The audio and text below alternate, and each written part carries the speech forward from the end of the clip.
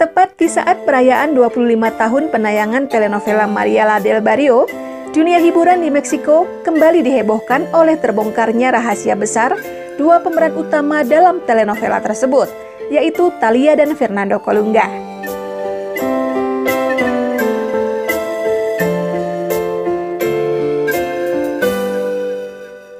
Setelah lebih dari 2 dekade, hubungan Thalía dan Fernando Colunga hanya berupa gosip yang tak pernah diketahui kebenarannya, akhirnya fakta itu pun muncul.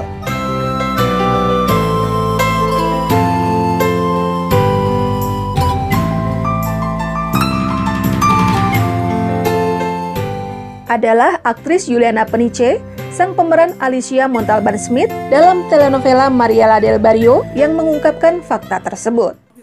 En ese momento, Fernando Colunga era novio de Thalía, o sea, les platico, ¿no? Acá entre nos el chisme, de lo que yo me acuerdo, eran novios y eran muy felices, muy, pero muy, se veían muy contentos, muy enamorados.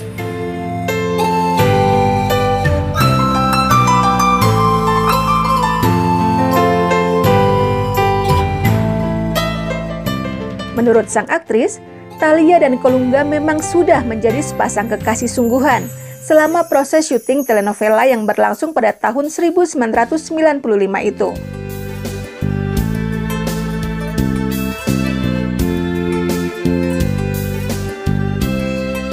Diakui Peniche, saat itu Thalía dan Fernando Colunga tampak sangat serasi dan terlihat sangat bahagia dengan hubungan mereka.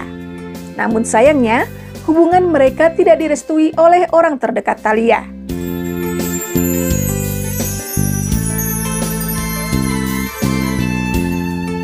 Peniche mengungkapkan bahwa keponakan Thalía yang bernama Federico, yang selalu menemani Thalía saat syuting, mengatakan kepadanya bahwa sang nenek, Yolanda Miranda Manghe, yang juga adalah ibunda Thalía, tidak menyukai Fernando Colunga. El sobrino de Thalía acompañaba mucho a Thalía a grabar. Fede, que lo recuerdo con muchísimo cariño, Federico, que también es actor. Y Fede me platicaba eso, que nos platicaba eso a mi mamá y a mí, que su abuelita no quería a Fernando Colunga. Bueno, suele pasar. Hay suegras que no quieren a sus yernos o a sus nueras, pero en fin.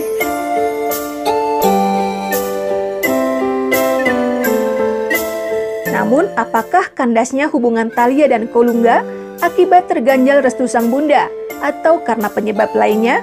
Hingga kini masih menjadi misteri.